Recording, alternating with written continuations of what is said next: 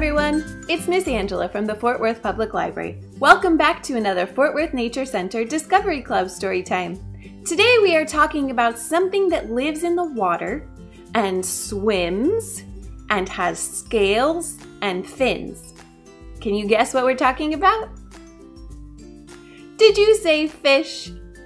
If you said fish, you're right. We're talking about fish. Our song is an old song that maybe you've heard before, but maybe not.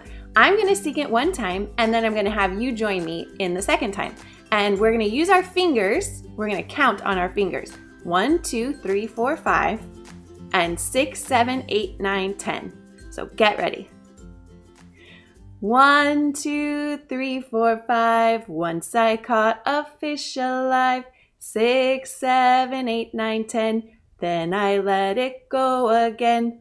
Why did you let it go? Because it bit my finger so. Which finger did it bite?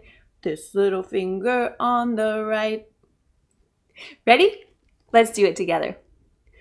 1, 2, 3, 4, 5. Once I caught a fish alive. 6, 7, 8, 9, 10. Then I let it go again. Why did you let it go? Because it bit my finger so. Which finger did it bite? This little finger on the right. Have you ever been fishing? Have you ever been bitten by a fish? I haven't. I have been fishing though. Now our story for today is one that you may have read before, and it's The Pout Pout Fish by Deborah Deason with pictures by Dan Hanna. And one reason that I really like this book is that it is full of rhyming words and rhythmic text, and playing with rhymes and rhythms is a really great pre-reading skill. How do you think this fish is feeling? Do they look like he's feeling happy? Nah, he looks like he's feeling pretty glum. Look at that frown. The Pout Pout Fish. Deep in the water where the fish hang out lives a glum, gloomy swimmer with an ever-present pout. Can you try making a pout? I'm a pout-pout fish with a pout-pout face, so I spread the dreary wearies all over the place. Blub, blub, blub. Do you ever feel like that? I feel like that sometimes. Along comes a clam with a wide winning grin and a pearl of advice for her pal to take in. Hey, Mr. Fish, with your crosstown frown, don't you think it's time to turn it upside down? Says the fish to his friend, nice thought, Miss Clam. I hear what you're saying, but it's just the way I am.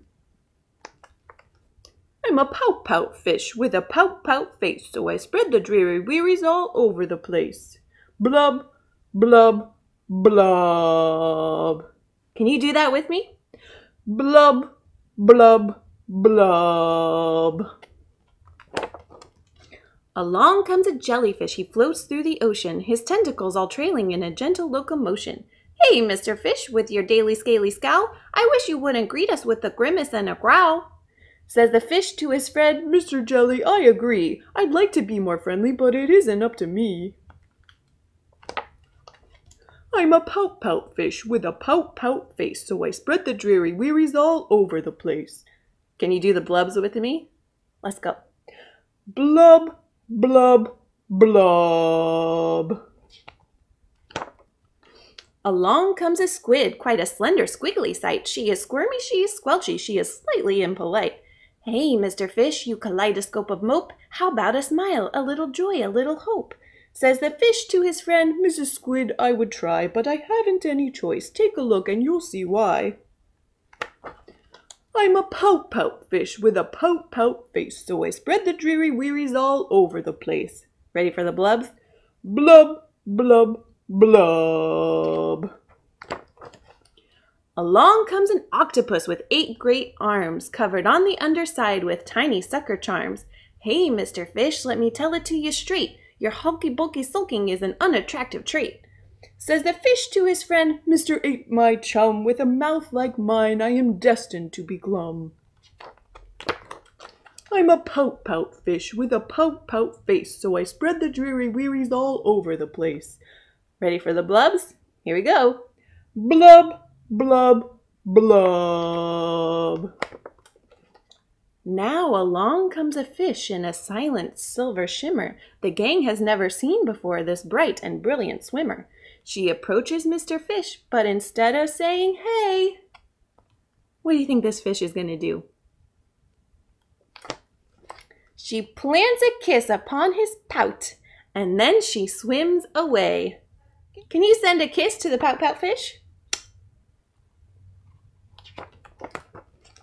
Mr. Fish is most astounded. Mr. Fish is just aghast. He is stone-faced like a statue. Then he blinks and speaks at last.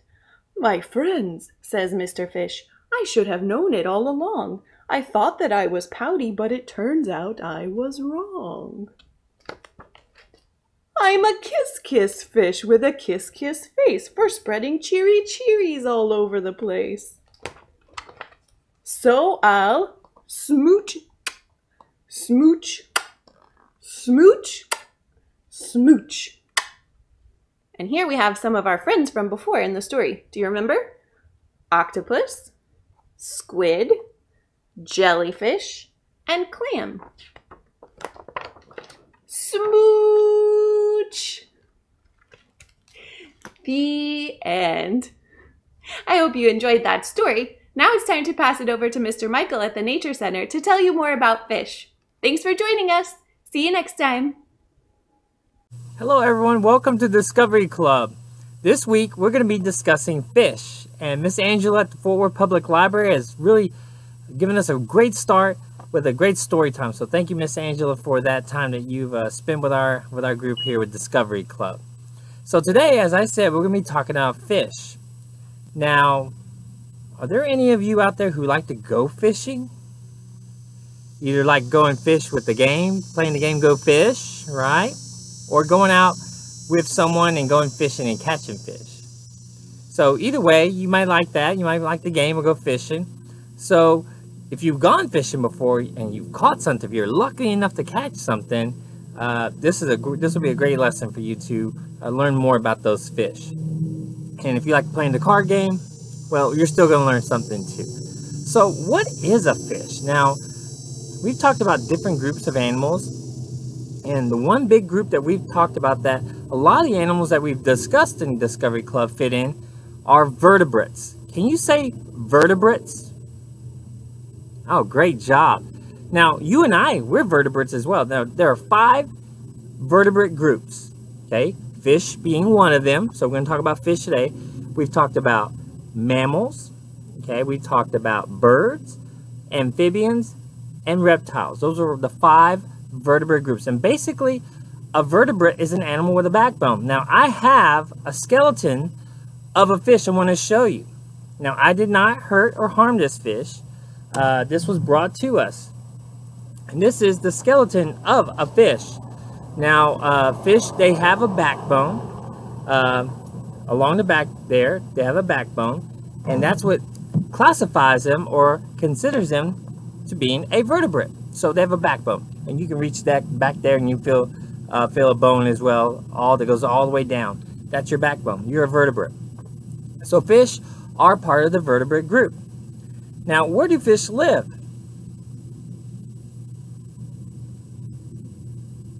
No, they don't live up there. Oh, over there in water. Right, exactly. Fish live in water. This right here is the West Fork of the Trinity River. And you probably wouldn't believe me, but I hope you do. About 5 minutes ago, as I was getting all set up for this program, I think it was a largemouth bass. This bass jumped out of the water. It was so cool. So now I have it positioned. So I have it ready here for that bass to jump out of the water for us. But they live in the water. They live in our ponds, our lakes, our rivers, our streams, all around the Dallas-Fort Worth area.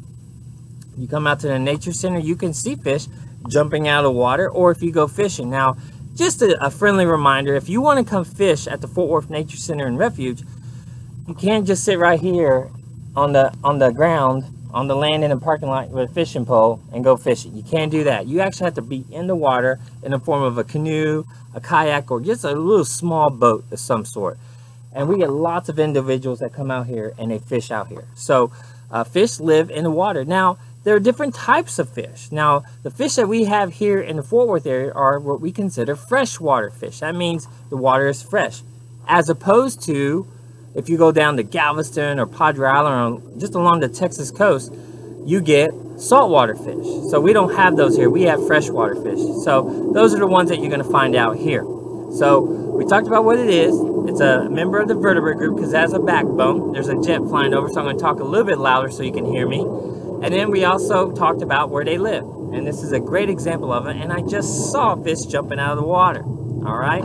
So that's what a fish is. Now, being a fish, it's a really difficult life. You know, how do you survive living in the water? Well, there's a couple of things that you have to take in consideration when you are a fish. Number one, how do you breathe? Now, you and me, we're outside and we can breathe the oxygen, we can breathe the air, because we have organs in our body called lungs, and our lungs are right here in our chest, and that what allows us to breathe. Well, for a fish, they use a different part of their body. They use what we call gills. Can you say gills? Great. The gills are on the side of their face. In fact, I have a picture of a fish I want to show you, and it's mainly to talk about the something else. I'm going to get ahead of myself. But the gills are like right there, right here between the eye and this little fin right here. So they're like slits, little openings. And what happens as the water is moving along those gills, they can actually pull that oxygen, because water is made of hydrogen and oxygen, all right? And they can pull that oxygen out, and it goes into their bloodstream, and then that allows them to breathe and to be able to survive. So if you're a fish, you got to have gills to allow you to breathe underwater, and that's why they can stay underwater. And when you fish and you pull them out of the water, you're like, you can't leave them out of the water too long. You want to put them back in water, especially if you're doing catch and release. You want to release the fish back in the water. So they use gills to help them to breathe. Now, another important thing about living underwater for a fish, how does it stay balanced? How does it move around? Well, it has fins, okay? And they have several different types of fins. I just showed you the picture, but let's talk about some of the fins they have, okay? So they have fins on the top, and they also have fins on the bottom and on the sides. And those fins they're important to help them keep its balance in the water. Okay, so those top fins and the bottom fins help keep their balance in the water, as well as their side fins as well.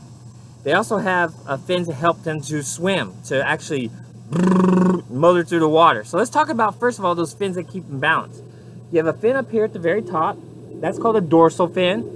And then you have fins at the bottom called pelvic fins. Okay, so you have dorsal fins and pelvic fins. Again, keeps it nice and balanced. Also, they have this fin right here called a pectoral fin.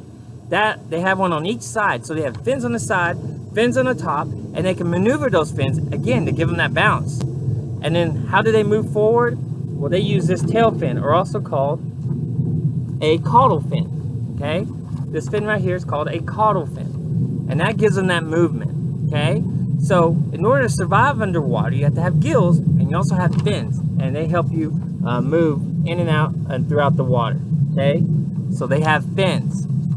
Now, what's really interesting about fish, you can see a fish, if you catch a fish, study that fish, you can learn a lot about them. You see all those different types of fins. But one of the cool things about fish that you can learn from is, I'm going to put that right there, about what they eat and how they eat. And it depends on where you find them. You can find them at the top of the surface of the water, you can find them down in the bottom, or kind of in the middle. And if a fish lives at the top, the surface of the water column, their mouth has to be configured in such a way so it can find food, as well as a fish that lives on the bottom. So you can look at a fin's mouth and tell where does it live. Top of the water column, you know, top of the lake or the river, the bottom, or in the middle. Okay, so I have this right here. I'm going to show you this. So if you see this fish right here, notice how his fin, or I'm sorry, his mouth is pointed upward. So this fish right here has a mouth position it's referred to as a superior mouth or an upper mouth. And what happens is they live at the top towards the top of the surface of the water because their mouth is facing upwards. So as they're swimming, they're grabbing all the little, say, water spiders, whirligigs, all the bugs and insects that are on top of the water, as well as just underneath the top of the water, just kind of swimming at the top. And they use that mouth upwards and they can just grab stuff. All right. Then you have fish like this, like catfish. You notice the mouth is going down. Okay, you see that, how it's going down? That's referred to an inferior mouth or bottom. Okay, and they're at the bottom. So all the food they like to eat is at the surface. Okay, I'm sorry, at the ground level. So their mouth is pointing downward, so they can still see, so they can avoid predators and eat, and they can look around like that. Okay, so their mouth is pointed down. That's called inferior or a bottom, and then the other one was upper or superior, where they too can watch for predators and eat. They're like looking and eat. All right, and then the next one, or the last of the three, is this one right here. It's called a terminal mouth or final.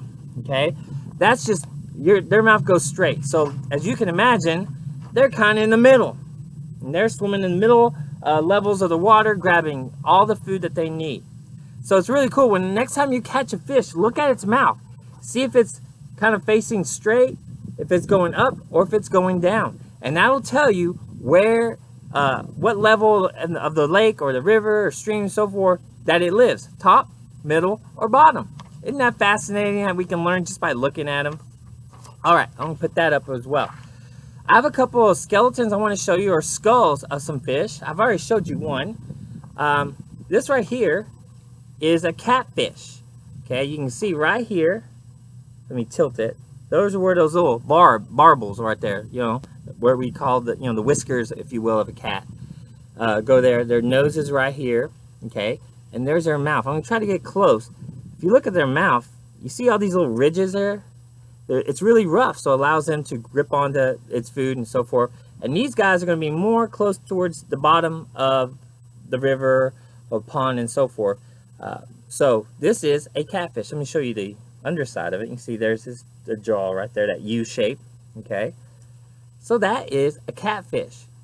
We have other really cool fish. Now there are a lot of common fish. We have a lot of common fish out here, like largemouth bass. We have crappie. We have sunfish. We have what else do we have? We have carp. We also have gar. Let me show you that. Look at this one. Whoa! Isn't that cool? So here you see its eyes and have a long mouth. Okay, and look at those teeth. They're very, very sharp. Okay, so we have gar that live in our waters as well. And that's a pretty cool. Looks like a Pinocchio or something. Long nose, sharp teeth. And we get them out here. The main species I see out here are called spotted gar. They have all these little spots all over it. So the Nature Center is home to lots of different types of fish, a lot of freshwater fish that use their adaptations, like their different types of fins to help them to swim, as well as their gills to breathe, as they, you know, swim around in our waters. And why are they so important for us? Well, they're part of, and we've talked about this over and over, but I want you to remember because it's so important, part of the food web. Okay, fish play a major role in maintaining the health of a river. Did you not know that? They are important to keep this river safe, healthy, and so forth. And they do that through a network of consuming other animals and being consumed or eaten by other animals as well. So these fish here will eat small things. They'll eat smaller fish. They'll eat like little frogs and other things like that, that if they get too much in number, it could be hazardous or dangerous to the health of this river. Also, there are animals that eat the fish. So they provide, they are a food source for other animals. Alligators we have out here. There goes a jet. Give me 1 second. So the alligators out here, they like to eat the fish. Smaller fish, like turtles will eat the smaller fish. So they get eaten and they eat as well. And that's very, very important because you don't want to have too much of a certain species. So having fish, they eat different things and then they get eaten by things. So there's a nice healthy balance. Imagine your mom and dad's car. Okay, say you get in a car, there's probably room for your mom and dad up front and maybe 2 kids in the back. And then you get a 3rd kid, then you get a 4th kid, a 5th kid. You can't put that many, it's against the law, right? But also, there's just not enough room. So these animals here, fish, play an important role to get rid of things that if they get too much, they won't fit. And it'll be dangerous for all the other animals and the food sources. So they'll got to get rid of all that. So that's why fish play an important role. They keep the health and the balance of our rivers in check. So that's really important. Well, that sums up our presentation today on fish. We talked about what a fish is. We talked about where they live. Talked about different types of fish, such as the freshwater and the saltwater fish, and how we have freshwater.